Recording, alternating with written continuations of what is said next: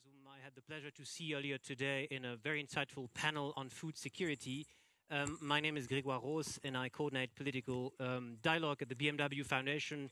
We're a 50-year-old foundation committed to promoting responsible leadership in business and politics and in advancing fair, just, and sustainable transformation of our socioeconomic system through the advancement of the Sustainable Development Goals. I would like once again to thank very warmly the Deputy Prime Minister and Foreign Affairs Minister of Slovenia for hosting us in beautiful Bled. So for those of you who have had the pleasure of walking around or even enjoying a swim in the lake, you will have realized by now that this is a jewel of the Julian Alps and one that has played a very important role in European, Yugoslav and Slovenian history. I don't think I need to stress how massively disruptive this year has turned out to be politically, economically, socially, militarily, of course, and not to mention ecologically. And we're only in August, so I think we should also fasten our seatbelt and prepare for further turbulences ahead as some darker clouds are mounting ahead. 2022 has definitely been a blue and yellow year. But I can't refrain myself from thinking of it as an anniversary year. And I hope you'll excuse me to add a somewhat morbid touch to an already quite gloomy context, the anniversary of a suicide.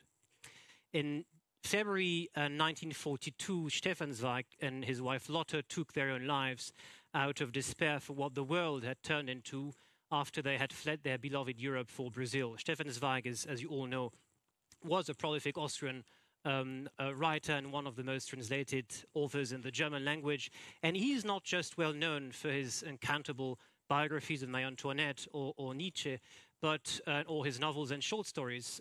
He's also well remembered for what is now regarded as his magnum opus, Die Welt von gestern, the world of yesterday. In this posthumously published autobiography, Stefan Zweig narrates the heyday of cosmopolitan Europe, where cafes would be swarming with writers, artists, intellectuals discoursing on the state of the world, a Europe that would stand out in the world as a beacon of culture, humanism, and freedom.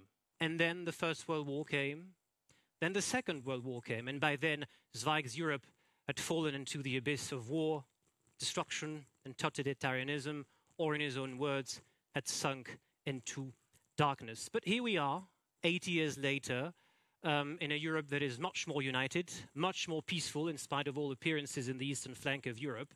But of course, the world has changed tremendously. Europe is now political united with a strong monetary identity, and it's no longer about just cooperating in issues of economy or even culture. It's about more integration on strategic issues such as security, energy, and industry at a time of particularly strong instability and geopolitical unpredictability in this world, and when Europe's greatest ally, namely the United States, is pondering a strategic disengagement from Europe to focus on more pressing geostrategic and security issues in the Pacific. I would not want to drag on. We have a fantastic panel today. What I would like to say is that those next 75 minutes will give us the opportunity to think about the impact of the war on Ukraine, on what it means for us Europeans to do more on our own, what others refer to as strategic autonomy. This will be our quest within the next 75 minutes, and I'd like to welcome our first panelist on stage, Mr. Alexandre Adam, who is a French career diplomat, currently serving as European advisor to President Macron.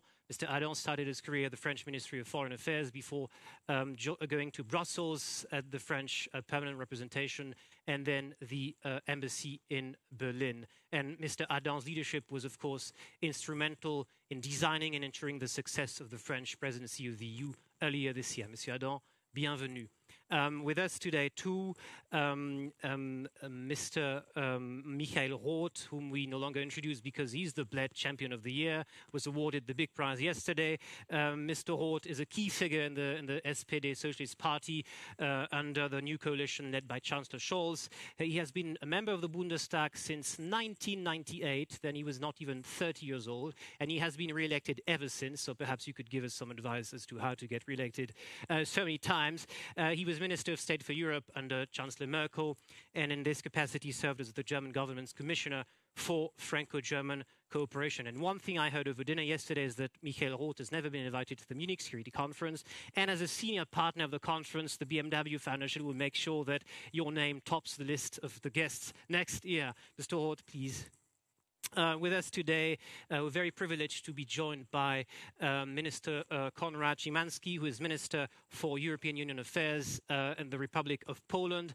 Mr. Szymański is a member of the ruling Peace, Law and Justice Party, started his career at Poznan City Council, and then went on to work for the chairman of the Polish delegation to the Parliamentary Assembly of Europe, and then was elected member of European Parliament in 2004, where he sat for a decade before joining the government in 2015, and full member of the Council of Ministers since 2019. And with us, of course, last but not least, Ms. Anna Stanič. Please join us. Ms. Stanič is a lawyer with, who has been living in London for the past 18 years and has worked with a wide variety of stakeholders, states, international organizations, clients, advising them and representing them on issues of energy and energy infrastructure project.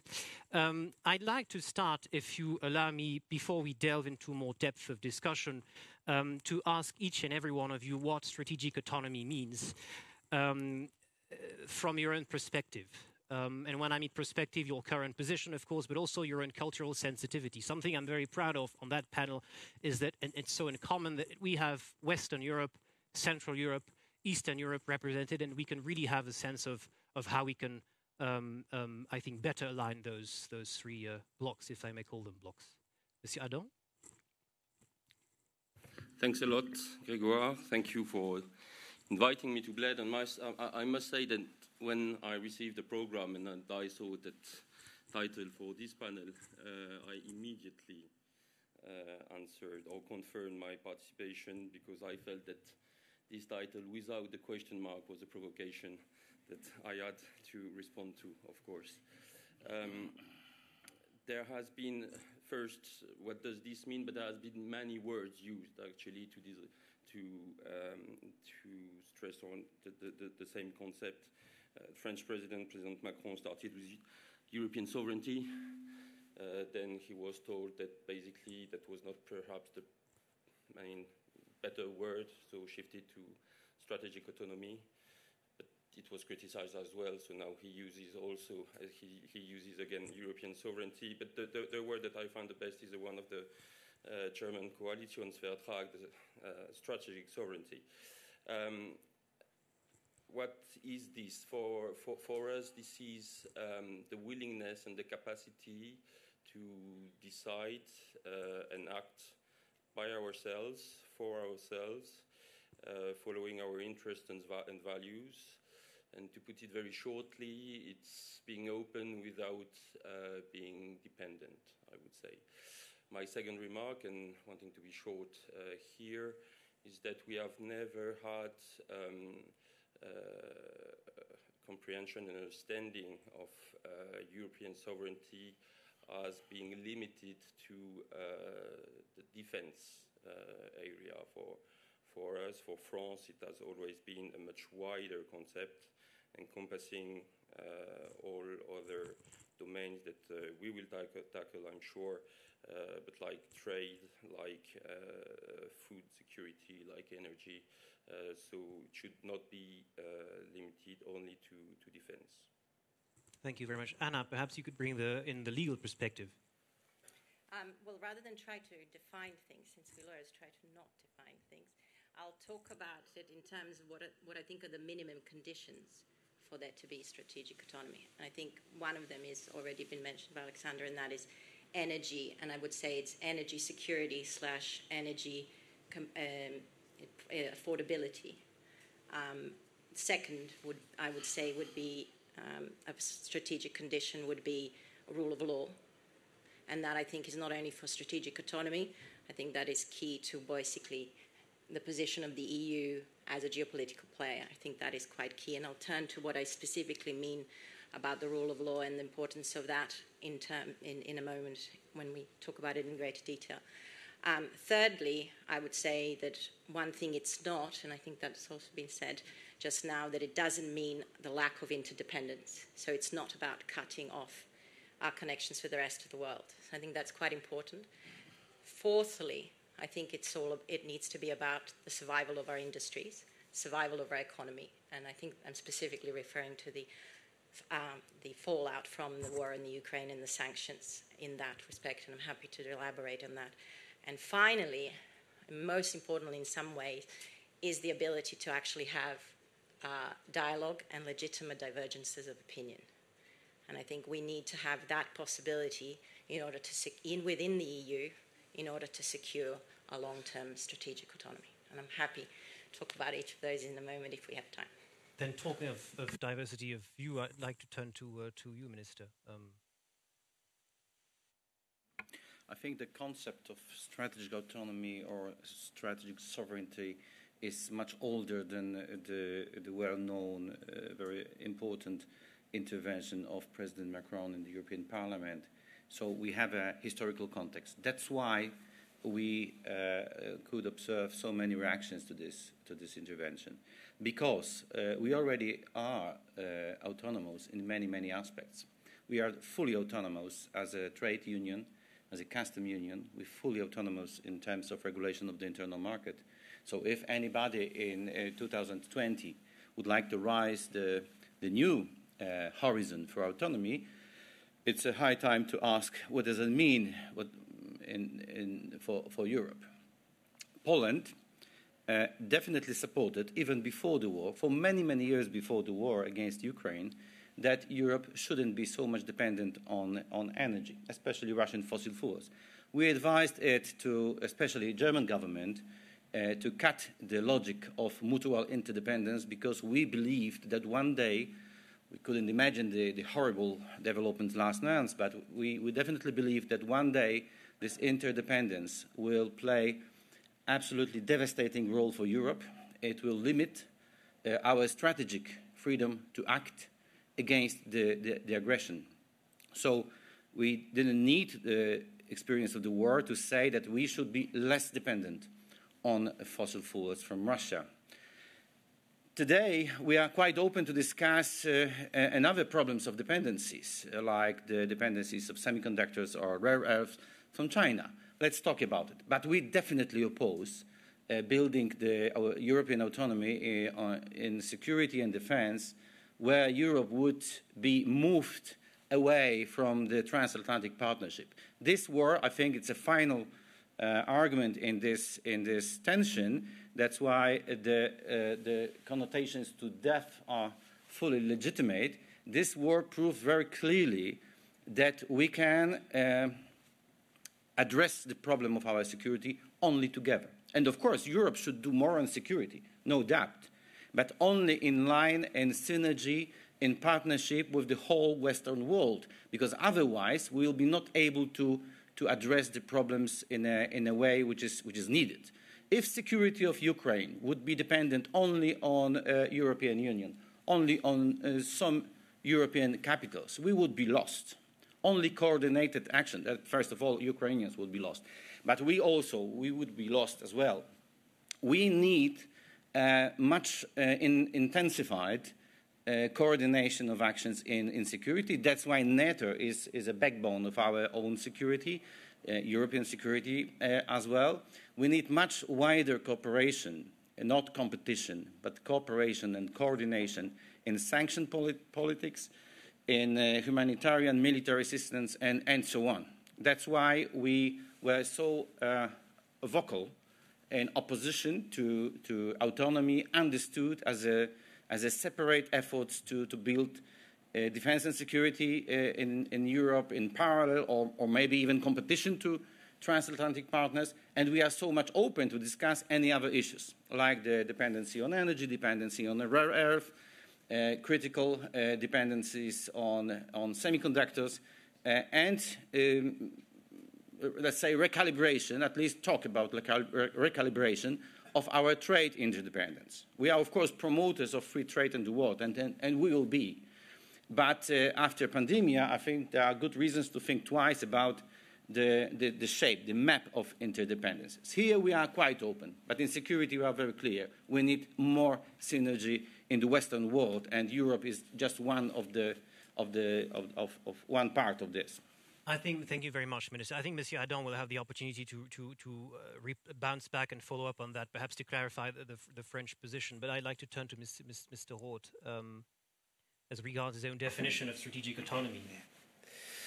First of all, thank you so much for having me. I feel really honored. It seems to be a broad consensus here in the panel because I'm not fond of the term of strategic autonomy. I'm very much in favor of strategic freedom or strategic sovereignty. Maybe it's much clearer.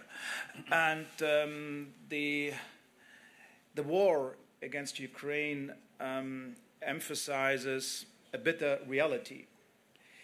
The EU is not able to defend itself. The EU is not able to defend Europe. And so I'm grateful to Konrad, who pointed out sovereignty, strategic sovereignty, doesn't mean independence from the United States. But we have to do much more.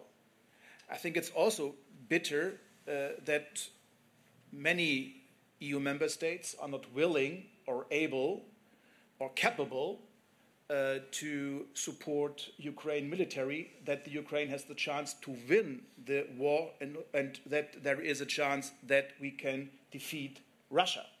That is also a problem. That's why my government, for instance, established a €1 billion fund in order to increase defense spending. That was one of the biggest problems and biggest mistakes on the domestic arena in my country. And maybe it would be better to listen more carefully to our neighbors in Central and Eastern Europe. And that brings me to the role of NATO. NATO, the war and the Russian aggression was a reminder that NATO is key and vital for us, for our defense. And I can't agree more with my French colleague. We shouldn't talk just about defense and security. The energy dependency is much too high. So what we really need is more diversification. We are too much reliant economically from authoritarian regimes like China. And this is a long and bumpy road. And it doesn't mean that we cut our economic ties with other regions all over the world. It's definitely not the case. But we have to invest much more in innovation, in research, to make the European Union much stronger than it is now. So, I would like to add another point. Last but not least, the war illustrates how vital unity is. Unity of the West, unity of the European Union, unity of NATO. And yeah, we have to listen to each other. We have to accept that there are different perceptions, different point of views. But what we have to do is to act united. And the decision-making process within the European Union is not forward-looking. In times of crisis, in times of war, we have to speed up our decision-making process. We have to be more vocal, more visible in Eastern Europe, but also in Southeastern Europe. And we need a mutual understanding of the role of EU in a globalized world, because this is not just a regional war in our neighborhood. This is a tragic conflict between imperialism, colonialism, and nationalism on one hand, and democracy rule of law on the other hand. And we have to highlight that democracies, open societies, liberal democracies are able to cope with such a tragic crisis, and that we have the chance to safeguard and to protect the people in our countries, to protect our culture, to protect our human rights, to protect our values, because the Union, the EU, is first and foremost a union of common values. It's not just a monetary union or a single market. Minister, would you elaborate on that importance of common shared values? I know it's very close to Prime Minister Morawiecki. And what role has it played in your own approach and that of your government in that sense? I think it's obvious that Europe is united not only by the market but also by the same civilization model based on human rights, democracy, rule of law. There is no controversy about the values among us. But at the same time to time, I think in almost every capital we have some controversies about the implementation of the values in our capitals because we are diversified. And sometimes this sort of controversies has to be solved by even international courts. That's all. I think we shouldn't understand the controversy we have as Warsaw in terms of much more fundamental than it is, because the values of the treaty are exactly the same as the values of Polish constitution.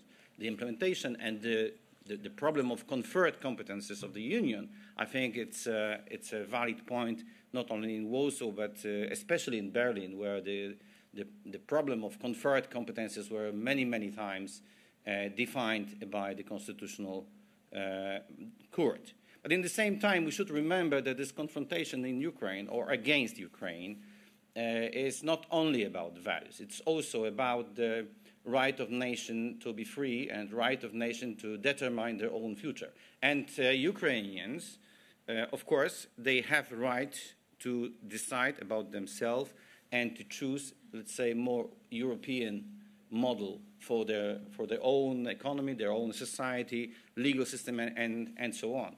But the core, the basic value, probably in almost every war, it is national sovereignty.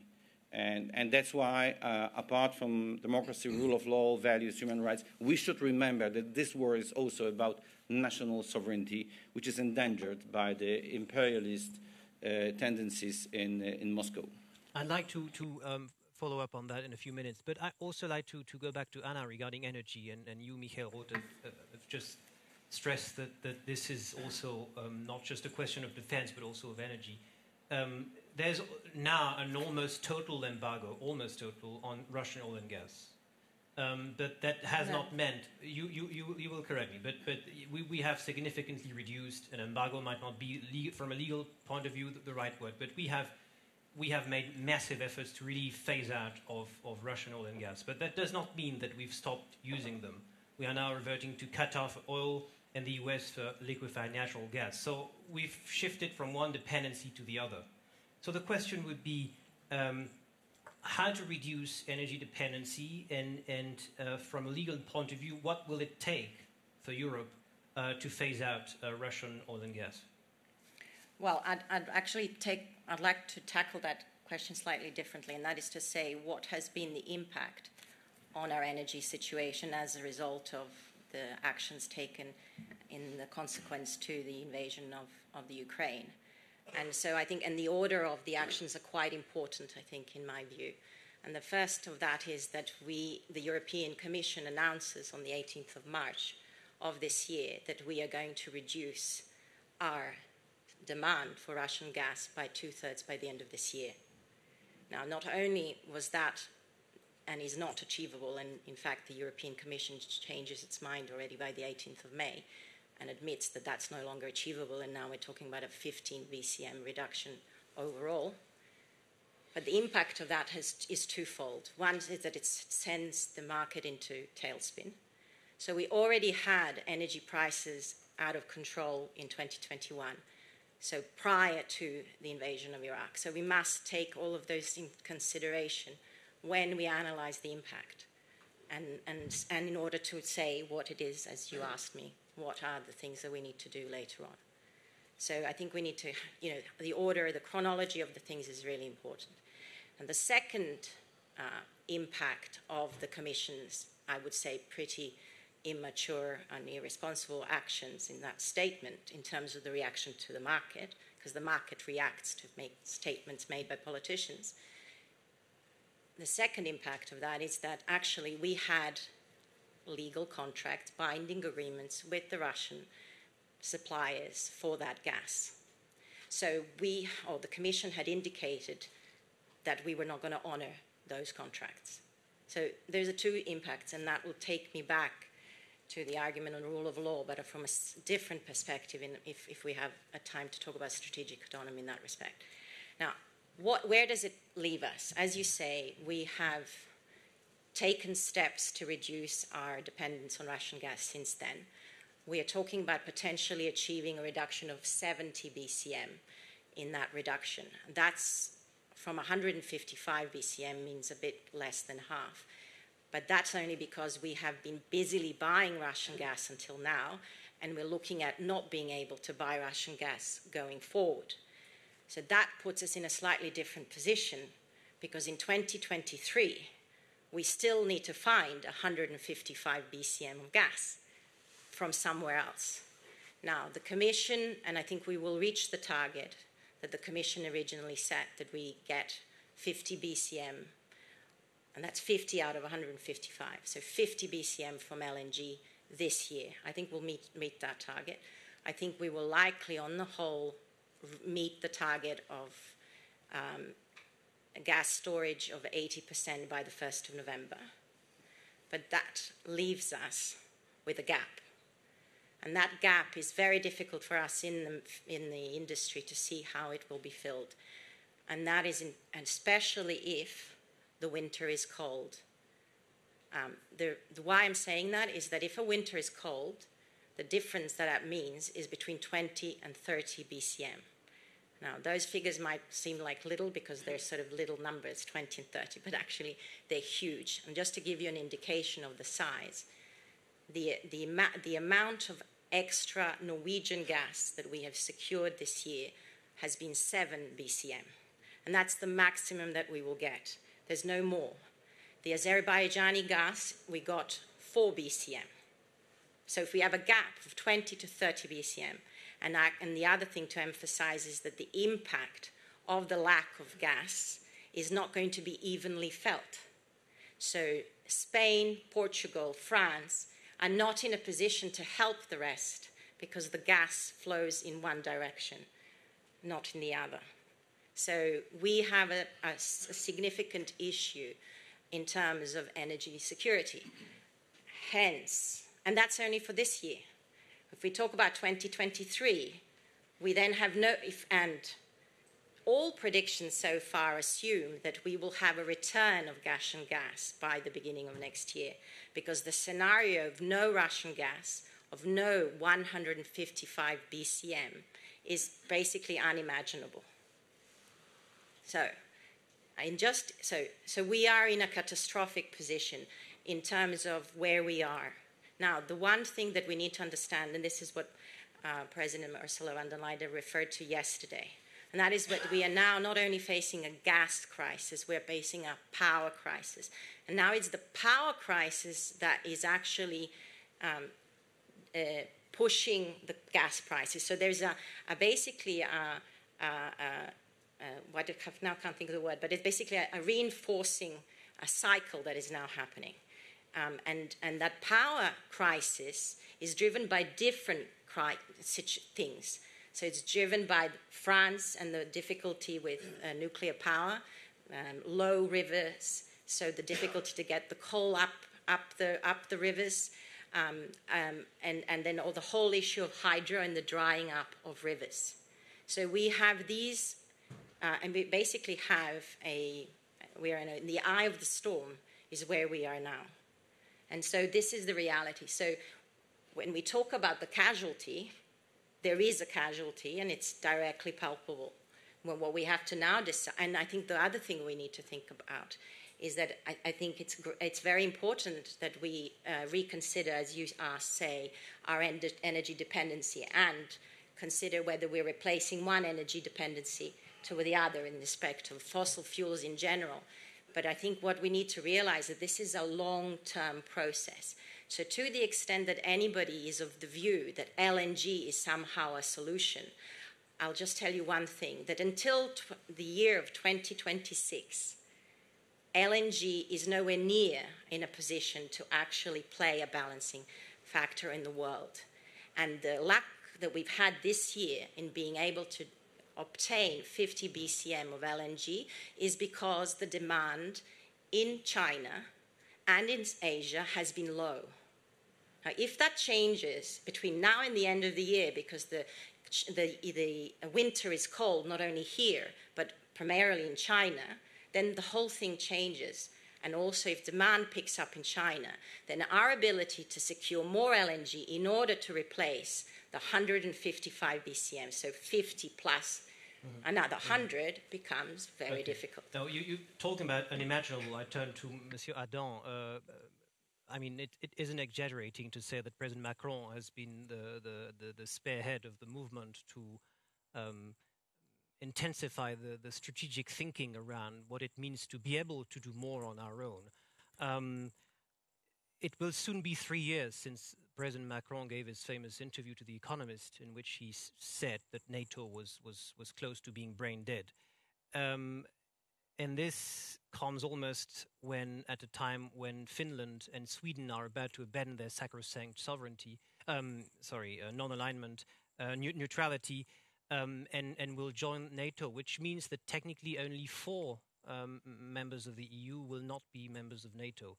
So was this unimaginable, just bouncing back on that term? And does that mean that France is swimming alone against the current? Thank you for our swimming skills. That we are fine. No, but actually we are extremely happy that NATO is back from brain dead, because this is the case. And this is exactly what was done during the past months, the work on the strategic concept, which is refocusing on its roles and missions, and refocusing on the security and its defense and dissuasion posture for the Euro-Atlantic area. And I think we had a very good NATO summit in Madrid for the decision which we're taking. And you mentioned the one about accession of Finland and Sweden. And we are an active contributor to NATO, which is, I think, the best proof that we believe, in that organization, in the current context, to ensure the security of our allies. We are now a framework nation in Romania. This is the latest development in our presence. But I would also take the opportunity to reflect on what Konrad Szymański just said before. We never conceived, call it European sovereignty or strategic autonomy, as a binary choice between this concept and the transatlantic relationship. Never. What was clear for us is that the US do not need followers but contributors. And what we witnessed at the beginning of this debate was basically that, and I'm not talking about Poland or Germany, but that those who opposed the most to the concept of strategic autonomy was usually those who were contributing the less in terms of defense spendings within NATO. And so the US, we don't think that they are just not waiting or asking for burden sharing, but also for Europeans to take more responsibility in their own security. And that's what we have been starting during the last years, and it has been speeding up during the French presidency, starting with the summit in Versailles, with the assessment by the Commission of our capability gaps and the investment gaps. And the trend on which we are now with the instruments that the Commission has proposed and will propose for investing in our defense capabilities, I think is a sign of a stronger European sovereignty, contributing between Europeans to a strengthened NATO. Thank you for that. Michael Roth, I remember a speech from your back then foreign minister and member of your party, Sigmar Gabriel, at the security conference, stressing that, but you might also comment on that as well, stressing that we could no longer really entirely rely on the US, and it was about time that Europe does more on itself. So are we seeing a kind of Franco-German alignment in this regard, or do you still feel that there could be a stronger integration of views between France and Germany?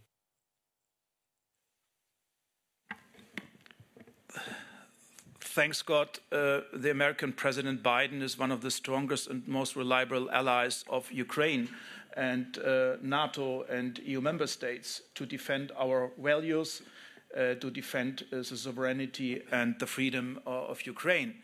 But we have to take into consideration what's next.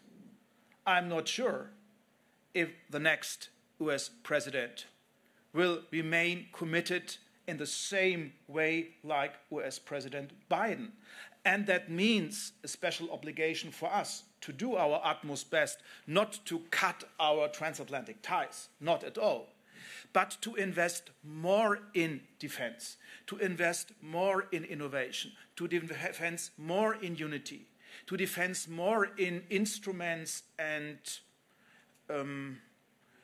formats, to be more capable to cope with such an unprecedented crisis and such an unprecedented war. That's my reply. And it doesn't mean that we have to start a competition with one of the leading democracies. Partnership is key. We have to strengthen our partnerships with democracies all over the world. And Konrad already mentioned it. There is a huge potential for the European Union to strengthen our economic ties with respect to trade. Fair and free trade. That is the message of the future. With Australia, with New Zealand, with parts of Latin America, with other countries. Because if you have a look on the situation in Africa, for instance, there is a very, very tough competition between China, between Russia and Europe and the United States, or in the Western Balkans. If we express ignorance, if we are not active, not vocal, not visible enough, other regimes which definitely not share our values become more influential. That is the problem. But it's not a competition between the European Union and the United States. It's a strong partnership, and the NATO is one of the key elements of this cooperation and of this close friendship. Let me point out the idea of national sovereignty. I agree with many things Konrad proposed, but I'm not convinced that the idea of national sovereignty is a forward-looking one, because the EU is for many, many countries a very, very attractive model, but it doesn't stand for national sovereignty, because the European Union is not just a union of sovereign nation states, it's much more. And you already mentioned it. Trade, for instance, is one of the core competences of the European Union. We have shared competences between the member states and the European Union. And this is a very, very attractive model for countries here in the region, for Eastern Europe, because Ukraine is not the only country in Eastern Europe who wants to join the European Union. And that was one of the other mistakes. Eastern Europe is not Mr. Putin's backyard.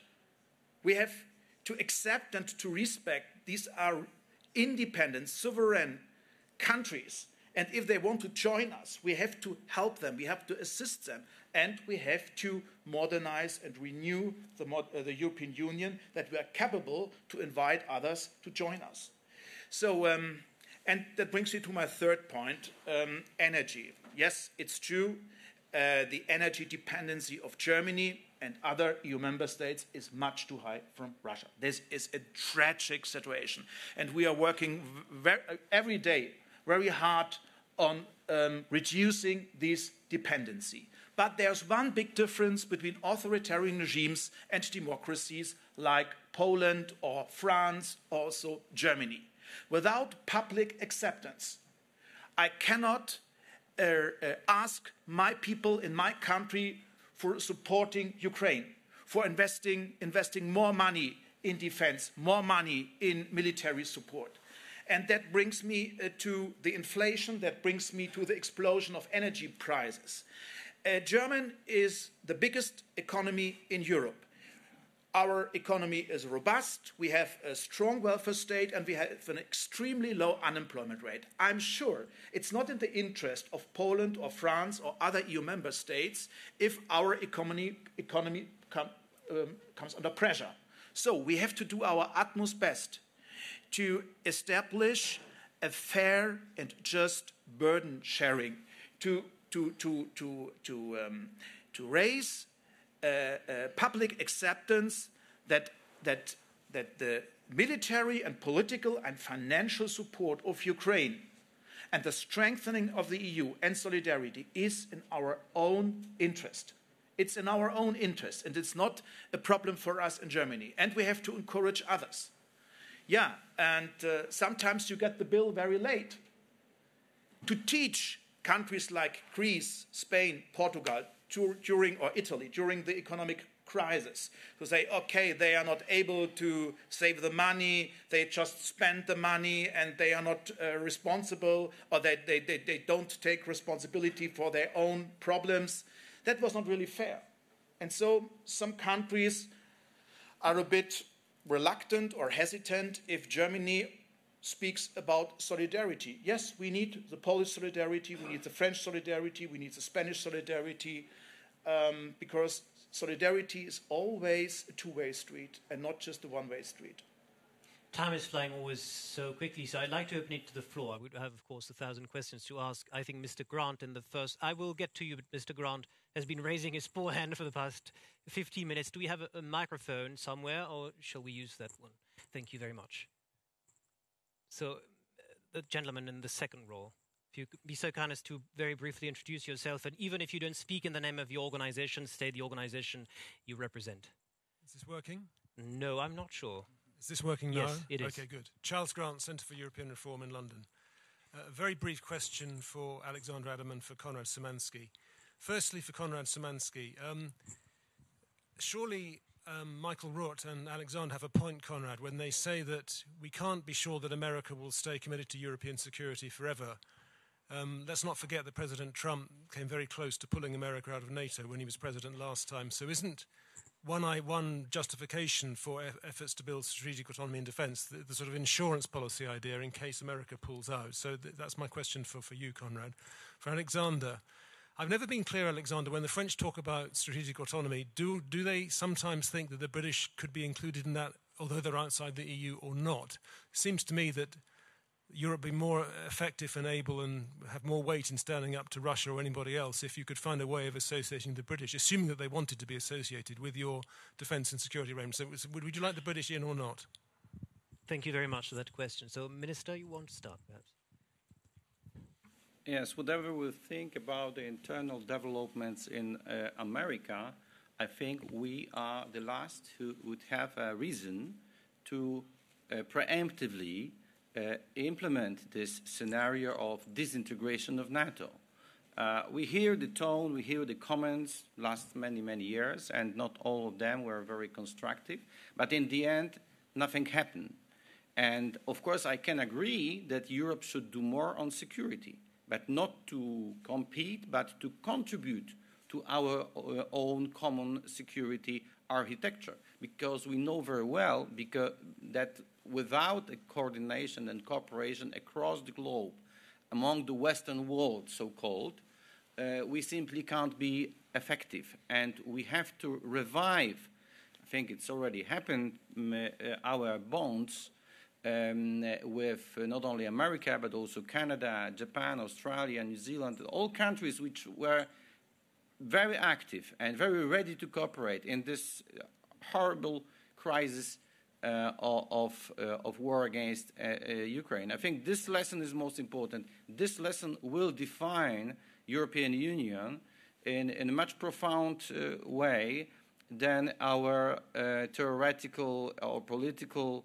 metapolitical observations coming from the strategic compass, autonomy, metapolitical debate, or the conference on the future of Europe. This is the reality check. And this reality is telling us very, very simple thing. We have to cooperate. We don't need to compete.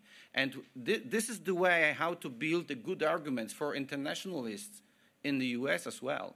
Because, of course, we all have limitations. We all have our public opinion, Americans as well. If we really want to do this, we have to create a good arguments for internationalists and to limit the argument, to weaken the arguments of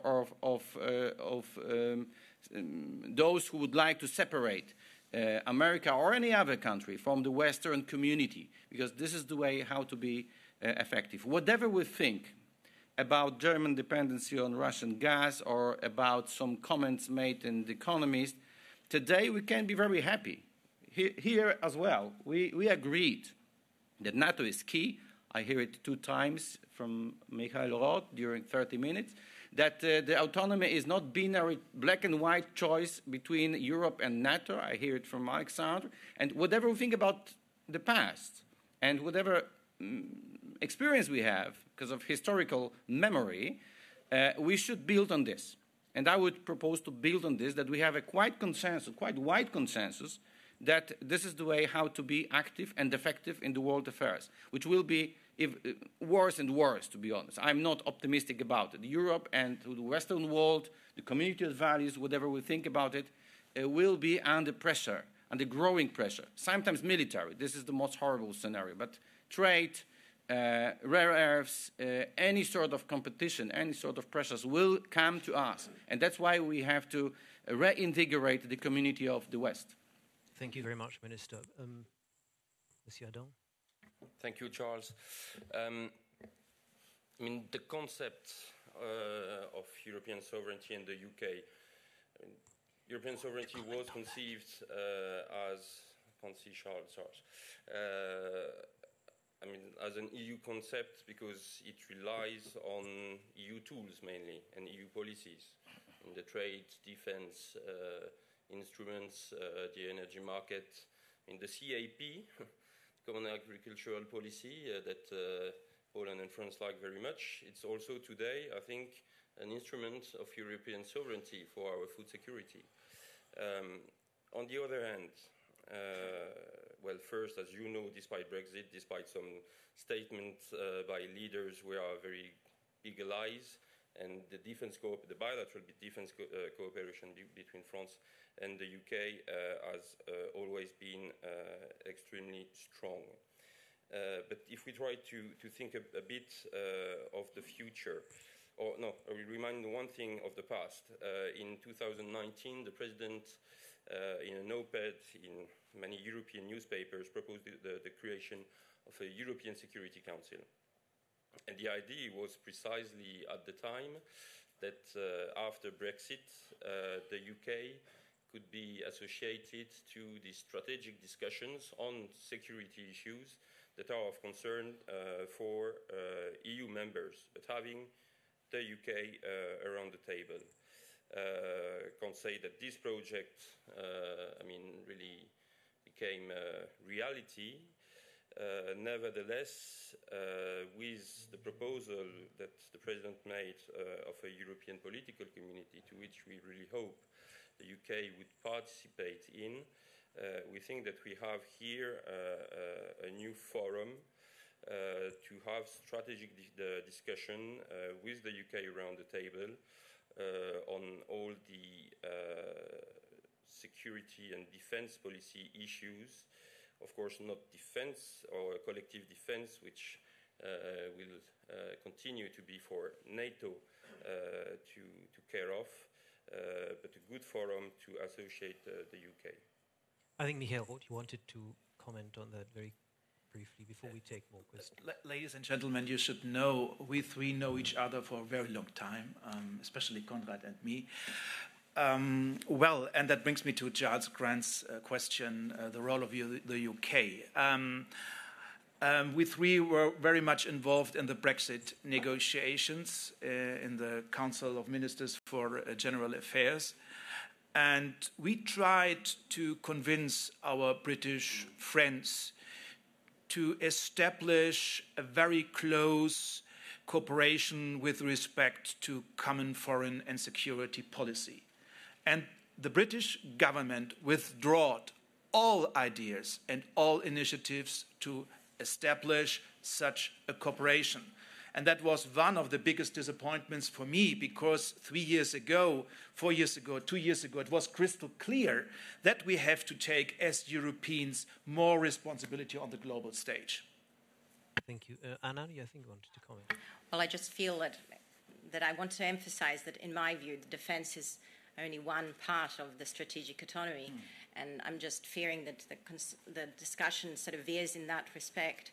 And my main concern is, where do we get with demand destruction by the end of this year and the mid of next year, which means the total destruction of our industry? Then, for me, the debate on defense and everything else becomes much of an irrelevance, because we have people who are unemployed, we have industry that is destroyed.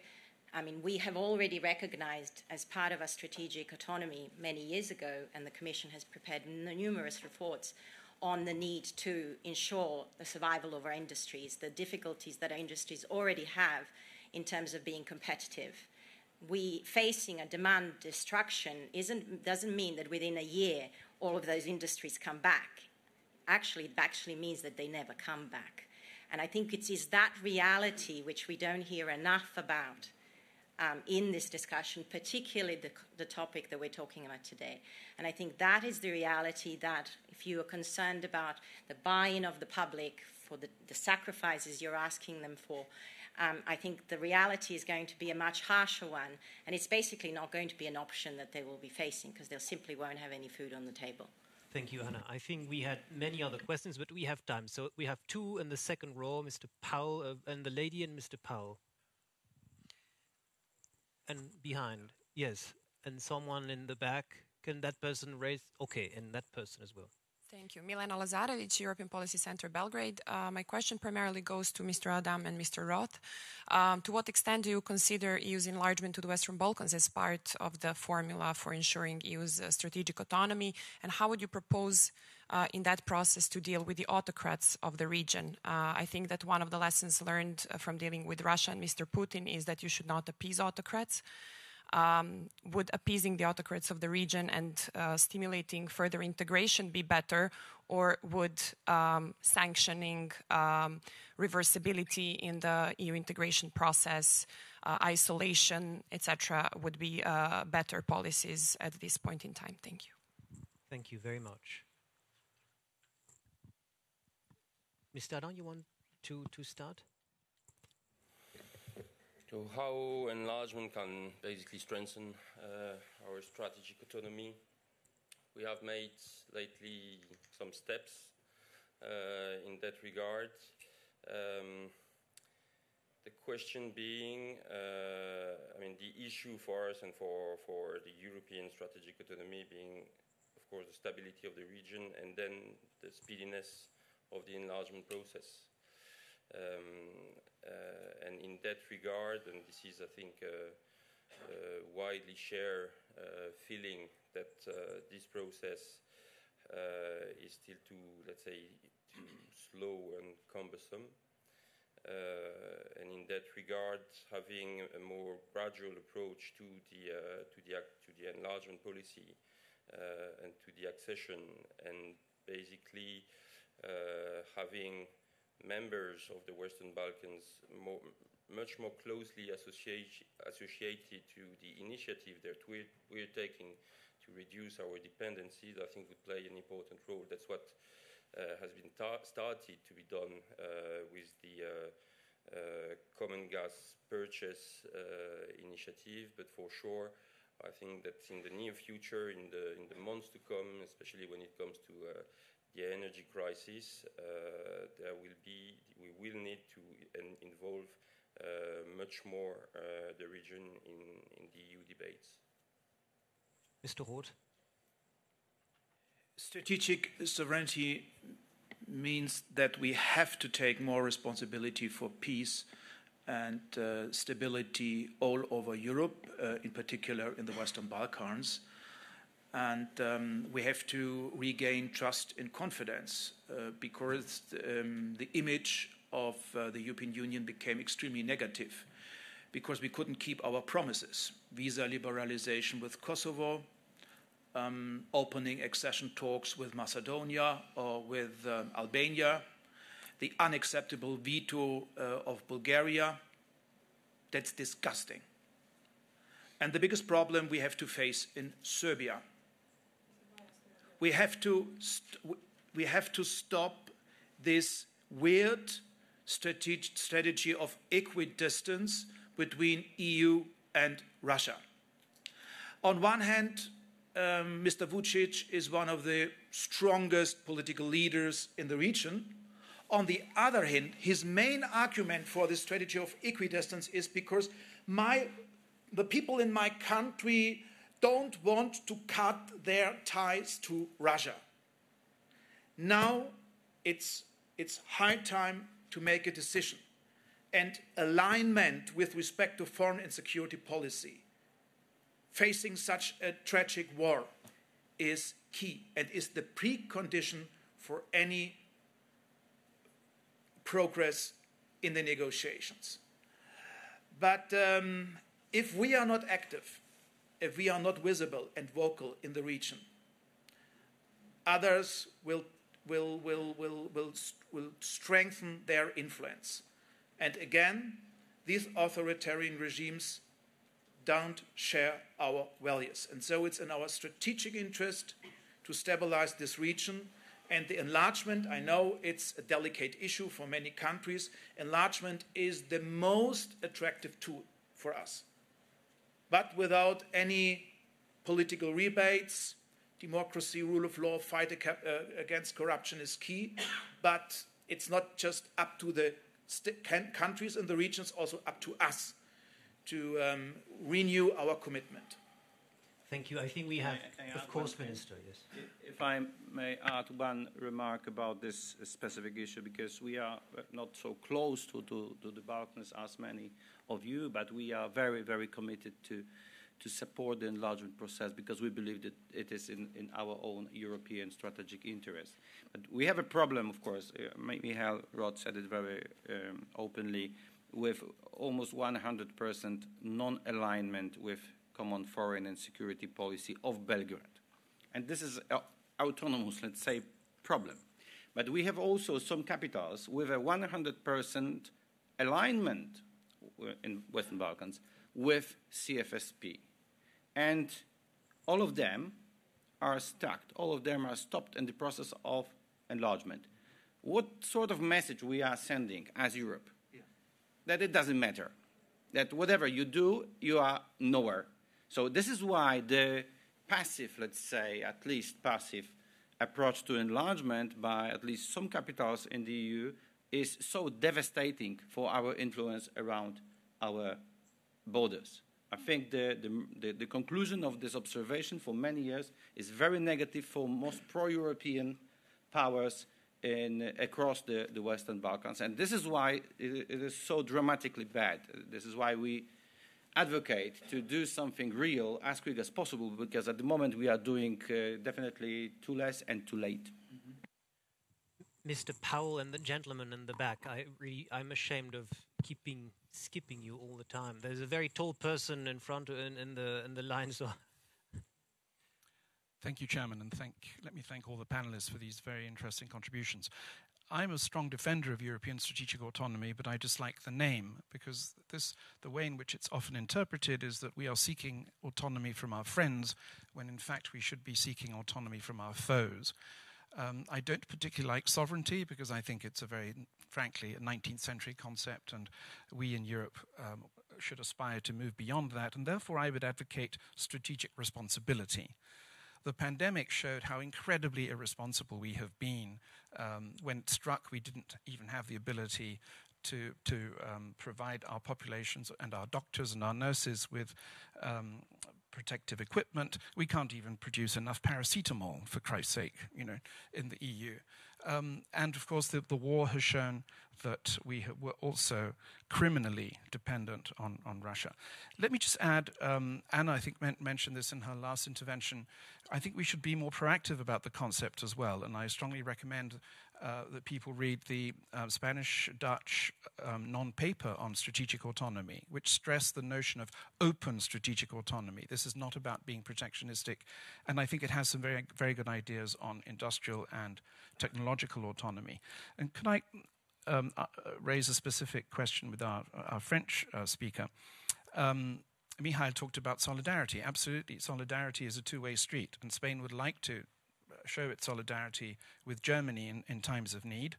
And of course it can't, because the Iberian Peninsula is an energy island. We have the best LNG facilities in Europe, but they are useless because we cannot share that LNG with you. Now, Anna has pointed out LNG is not a solution, but eventually a pipeline connecting the Iberian Peninsula and France, and if France refuses to help, perhaps through Italy, could also be useful for a green for other purposes, for green hydrogen in particular. So my specific question is, Chancellor Scholz has recently met Prime Minister Sanchez. They have agreed on the MidCat gas pipeline. Is France going to jump on board, or will it continue to obstruct this? Thank you. Thank you for the very direct question, because saying that we obstruct is, I'm afraid, untrue. There's been a report by the two regulators from Spain and France in 2019 saying that the socio-economic balance of the project was negative. So, of course, in the wake of the current crisis, we are doing some expert work to see how to reinvigorate this project. But the fact is that if we do so, it will take 6 or 7 years before the MidCat interconnection is working. And 6 and 7 years is not really the time frame in which we are in times of crisis. The second point is that in terms of solidarity, we are currently showing solidarity by reversing the flows from Germany to France, by making France to Germany, exporting gas to Germany and Central Europe. And finally, regarding the Iberic Peninsula, there's also, the question of using the current interconnections to their full capacity.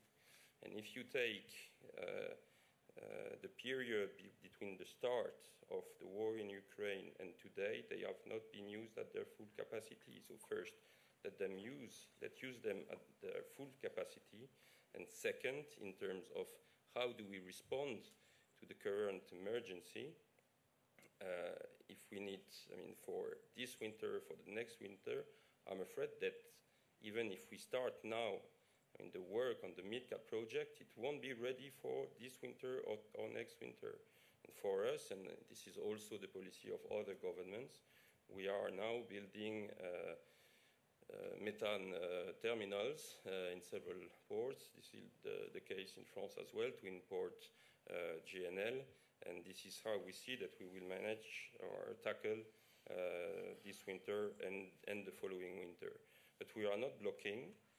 Second, there will be technical work to see how we can, what can be the financial also conditions of the MidCat project. But finally, it's not only about gas, it's about also hydrogen in the future. And there's the question of a new dependency. There's a real question if we want to import hydrogen from renewables from the Maghreb, going through Spain, France, to Germany, etc. And this is a new dependency. And I'm not sure that we are properly assessing right now what this would mean for these countries in terms of access themselves to electricity and hydrogen, but also because of the water resources that you need to produce hydrogen, and that's, well, for obvious reasons, they usually lack. And that's why this is, I think, a more complex discussion that we have on these interconnections, on how do we produce the hydrogen that we need. And here we know we have different strategy with Germany on this. I mean, we want to produce hydrogen on the basis of nuclear energy. But that is, I think that the issue must be separated in the different ones. I mean, the short-term one and long-term one, the gas and the hydrogen. Thank you, Charles. That was a very good question. We are running out of time, but I would really want to take the question of that gentleman in the back. Hi, my name is Romain Lequignou. I'm working at the International Republican Institute. I also manage a think tank back in France centered on Central Eastern Europe and the Western Balkans. I would like to basically first thank you for the discussion, which was quite interesting to me. And it convinced me also that Europeans are quite close when it comes to strategic autonomy, strategic sovereignty. But unfortunately, we didn't find a way to put a framework together to make Europe stronger. And we are paying it today, and we continue to pay it. We are going to continue to pay it in the next few months and years, probably. My question is centered on one specific aspect of this strategic sovereignty, and it's very close to Milena's question, because it focuses, of course, on the EU enlargement. It seems to me that there is an offensive, I would say, of France to have this new tool, which is the European political community. We saw it yesterday with the talk of Secretary of State Laurence Boone. Try to talk about this, but it seems to me that for the moment, the project seems a little bit vague. It seems to me that, unfortunately, European partners are not answering to this communication offensive from France. We saw that Chancellor Scholz talked about this yesterday, but in the same time, the European partners stay silent on this. There is also some partners, and I think here in the neighborhood, they are quite freeze about this potential idea that will... So what's your question, please? The question basically is the first from Monsieur Alexandre Adam. How do you, what is the strategy of France to communicate about this? And knowing that it was very difficult for France to frame European strategic autonomy, so how will you convince and make this idea understood? And second, to the other panelists, what do you think? What is your position on this proposal from France? And Mr. Szymański, why are you against this? Okay, I think we have exactly 4 minutes to answer all those questions and wrap up. So perhaps Mr. Adam will just say a few words, and then all of you can integrate, if you wish, so an answer to that question in your conclusion. Rome was not being built in a day, sorry. No, but I mean, first, regarding the support, but I'm sure that you read the European Council conclusions in June, and there was a consensus to discuss the issue, and there will be the convening of the first meeting of the European Political Community in Prague on the 6th of October. I think that I'm sure that Laurence Boone made it clear yesterday that we don't see this as a substitute to enlargement. This is very clear. But we feel that in the enlargement process, and this is one of the reasons of this proposal, there is really something missing. I would say it differently.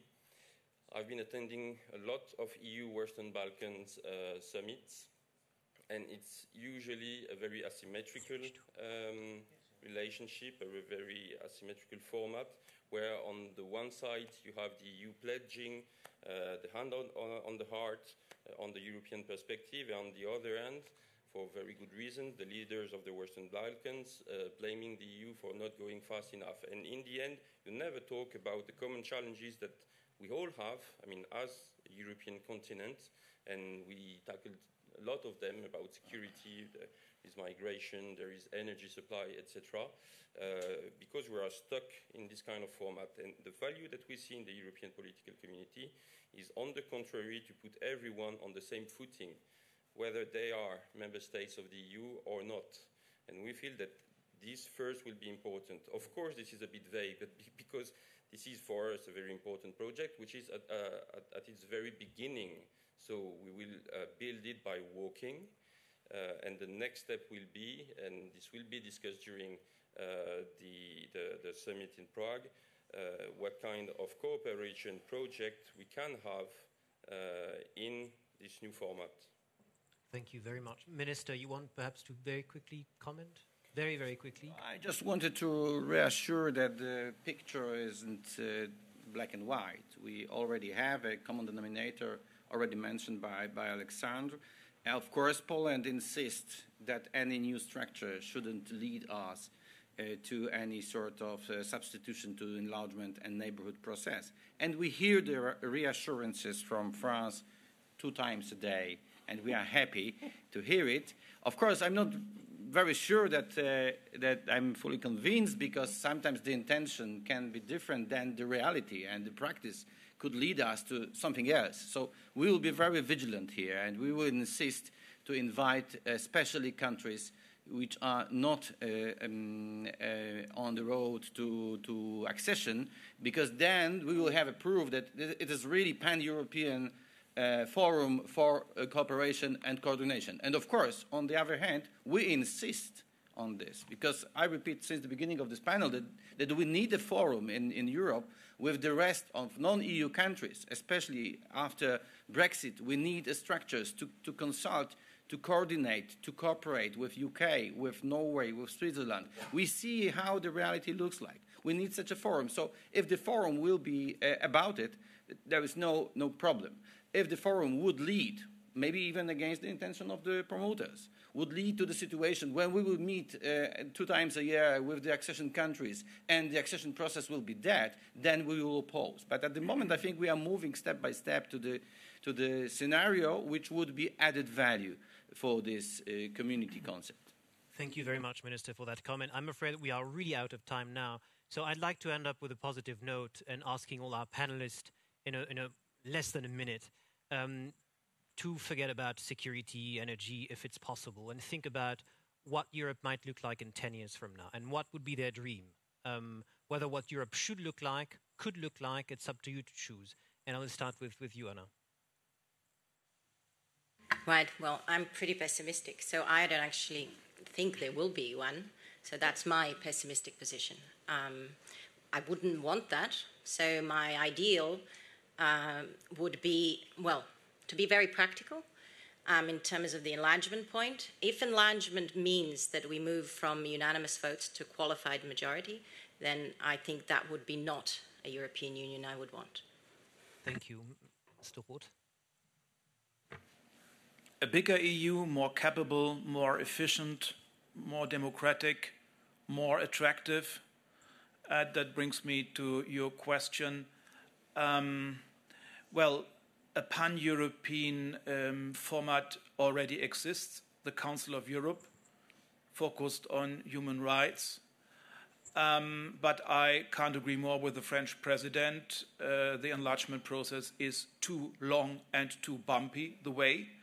That's why we have to make the way more attractive, and that means if the candidate countries fulfill some criteria with respect to rule of law, we can invite them to join Council of Ministers meetings as observers. They can benefit from EU funds that could be more attractive than new formations. But the idea to solve these problems is one of the most important ones.